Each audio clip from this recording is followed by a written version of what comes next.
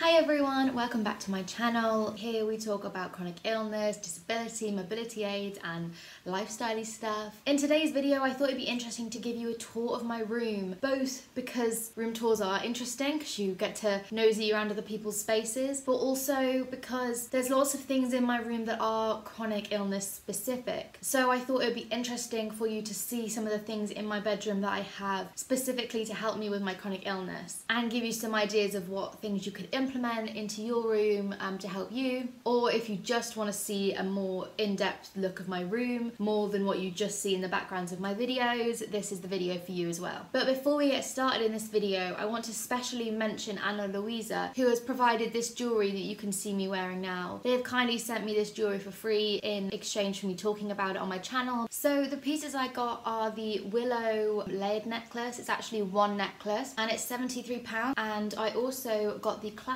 hoops bundle, which comes with a medium-sized hoop and a small hoop and then like a little ear cuff. And the classic hoop bundle is £185. If you want a whole set of earrings, I feel like it's a really good way to go. I wanted to get enough that I could have a whole set almost. I have 2 piercings in the lobe, and actually I do have one up here, which I usually have a real piercing in, but I have a cuff now. I wanted to really like branch out and start trying some gold things because I usually wear silver, and Ana Luisa is predominantly gold. It is sterling silver plated with 14 karat gold, so it's a really good quality.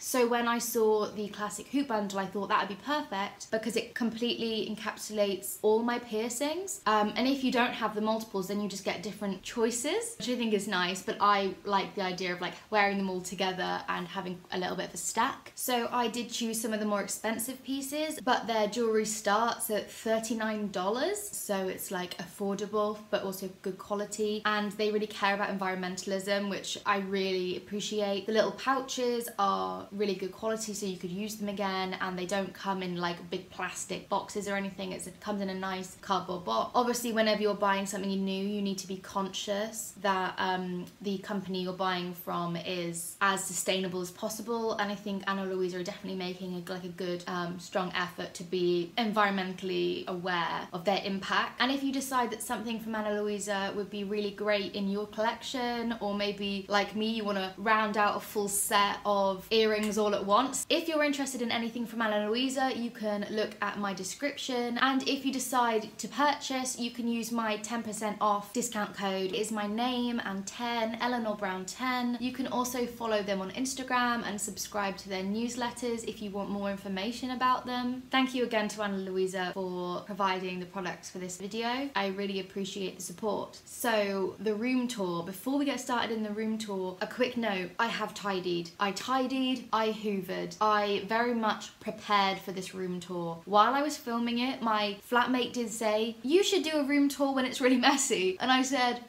you're not wrong. I quite often for videos shove the mess out of the frame, and for this video I specifically tidied a lot of it. Under my bed is still a mess, inside my chest of drawers is still a nightmare, but anything I was going to show you, I tidied. And that's not a realistic look into how I live as a chronically ill person. I do not live in a spotless room. I do not hoover nearly as much as a regular person might. I don't know how much people hoover. I don't hoover very often. I try and keep it as surface tidy as possible so I don't feel overwhelmed and upset by the mess, but I don't manage it. And the worse I feel, the more I'm flaring, the worse the room is, and it can get really, really bad. So I did think I might film another one, a more realistic one, once it's gotten to a horrible state, which it will, just inevitably it will. So if you are interested in that video, if you comment and let me know that you would like me to do a room tour when my bedroom's a nightmare,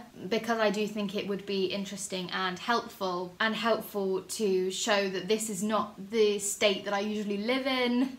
This is a very idealized version of my bedroom. And with that, let's get started. So we are in the hallway. This is outside of my bedroom. This is my bedroom door, and actually I keep some of my stuff out here on some little hooks because nobody was using these hooks, and I thought I'll have them.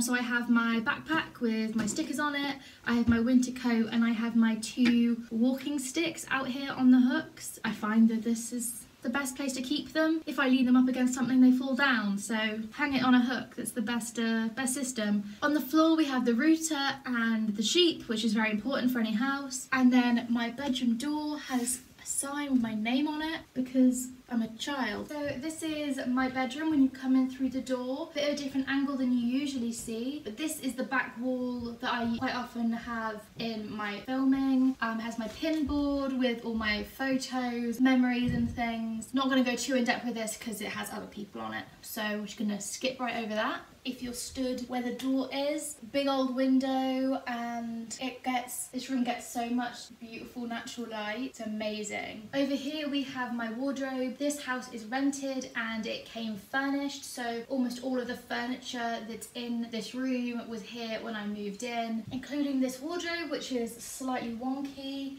It kind of leans slightly that way, and the doors don't open that easily. They get stuck a bit, but this is where I keep most of my dresses and jackets, nice blouse things, you know, just a regular wardrobe really.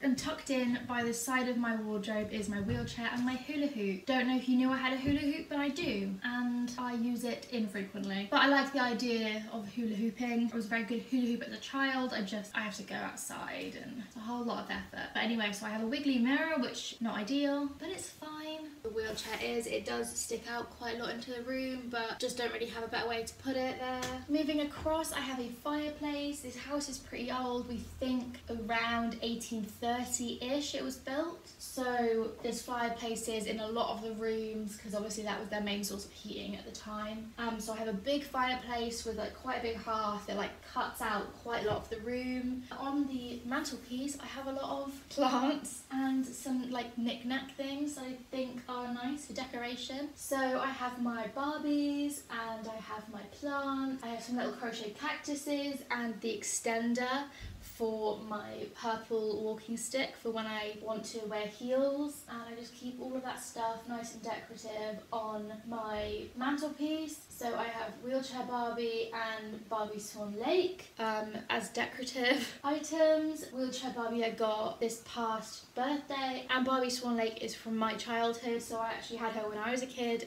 and she just managed to hang around until I decided I wanted Barbies again. Here on the floor I have my washing bag, and then I have two pairs of like chunky boots because I don't really know where else to put them. They're quite chunky, so that's just what I have on the like hearth area. Quite often I'll end up throwing things on the hearth area, so usually it's not this tidy. Things kind of get chucked here because you can't really walk there, so it's just a place I throw things that I don't know what to do with. So at this end of the mantelpiece I have this cute little elephant watering can and this adorable cactus which I've managed not to kill even though I accidentally left it in a cupboard for several months. And I have my chest of drawers here. Again, this came with the house, so it's not my personal style, but it is okay at its job. So I have just clothes that I don't hang in here, but it's an actual nightmare, horrible mess. In this basket I have my jumpers. Again, with the house being quite old, it gets a little bit musty, so I think my jumpers do better when they are like have airflow. I don't know if that makes sense. That's what I think anyway. You can tell me if I'm wrong. That's not how clothes work. So I have my hats up here. I have two berets and a whatever this hat is called, which I don't wear very often because hats make me nervous, but I like the idea of them. I have my like everyday handbag, my jewelry box and my sunglasses just here, so kind of like accessories, the accessories area if you will. And then we come around to the big window. So my desk is directly in front of the window, which I love. I love to just sit here and just watch people walk past, keep track of anything going on in the street. I think it's really fun. On my desk I have my makeup. Behind the mirror I have pens. The pens for writing are in a little cup that says Spoonie Squad, which my friends got me, which was very cute. My laptop is here. It's on a little, what they call a bed table. So basically it has these little legs, and so while I'm in bed it will sit on the bed and I can use my laptop in bed, which is really helpful for getting work done because I don't always feel like well enough to sit at a desk. So if I don't, I have the bed table. On the other side of the desk I just have another plant and a fake plant and an elephant and a a lamp which I don't use. And right behind me is a fan. I struggle to maintain my temperature, and so I have a fan, and I also have a space heater for the winter to keep my temperature kind of right. And here there's 3 drawers. The first one just has stationery, the middle one has hair stuff, the bottom one has random stuff including a huge amount of chewing gum, which I generally chew gum when I'm anxious because it's supposed to help. I don't know if it does, but now I'm in the habit of it when I'm anxious. Below that I have a box of nail polish, and then to the left of the desk I have a little bookshelf. I keep my books on the top as well as sewing and crochet supplies in those 2 boxes, and then I keep my shoes that fit on this shelf. Then over here I have my bedside table with my med boxes, a little wooden box that I keep random things in, and then the books that I'm reading along with my journal, which I attempt to journal in but frequently forget. I also have a drink of water, which is always important, my headphones. I also have this annoying little stool here because this is way too high up if you want to watch TV or something, so I always put my iPad here to watch TV. So I have an annoying little stool right in the way of the cupboard. The world's most annoying cupboard as it is, so how could it be worse really? It opens the wrong way for my bed and I can't put it on the other side because of space, and when it gets closed it's really hard to open. So it's not really an ideal cupboard. The box at the bottom is my medication. Next to it is my heating pad that I use in bed for when I have pain. Then at the top I have non-prescription like painkillers and things like that. And then I have toothbrush and toothpaste. If you don't live on the same floor as your bathroom, I highly recommend it. I basically use it for when I can't make it up the stairs. I can still brush my teeth because they're also down here. I have a second toothbrush and toothpaste upstairs. These are my downstairs ones. You can see in the corner I have another bed tray and a bed cushion thing for my iPad because I spend a lot of time in bed and they're very useful. Over here is where I film. I film most of my videos sat on the bed with that wall as the background. It's a big bed and it takes up most of the room and I spend most of my time. I do a lot of work from bed, even though I know experts say you should like separate your like rest and workspace. I don't. It's more practical to work from bed a lot of the time. It causes less pain and it's less effort. Also I have this lovely knitted blanket that my mum made. It's actually a temperature blanket, so every stripe is a different day from 2021 based on what the temperature was. And the octopus lives on the bed, as you know. If you see my other videos, it's almost always here. But what you don't know is that her name is Peggy. We've called her Peggy almost since I got her, and it is a Hamilton reference. Because she is Aunt Peggy, so you see her in a lot of my videos. She's in the background. Usually she's the little happy pink. Every now and again you'll see her as the grumpy blue octopus, but not very often because I like pink and I like that she's happy, but the little grumpy one is cute as well. So she's in most of my videos over the last year and a half probably. She's in almost all of them. But yeah, that's Peggy, and this is pretty much all of my bedroom. You can see the door behind me, that's my winter dressing gown, so we've done a whole lap. I hope you enjoyed my room tour. I really enjoyed making it. It was quite different for me, so I found it really fun, and let me know if you use any of the same little tricks to make your life with a chronic illness easier, the same as I do. And thank you again to Ana Luisa for the jewellery in this video and providing a link and discount code. And if you want to look into anything from Ana Luisa, my link is in the description and my discount code is Elinor Brown 10. Same way my name is spelled in my channel name, and it is in the description if you just want to copy and paste it. And if you buy anything from Ana Luisa, I'd love to see it on Instagram. Thank you so much for watching. Comment below if you want to see a messy version of this, and I will see you soon. Bye!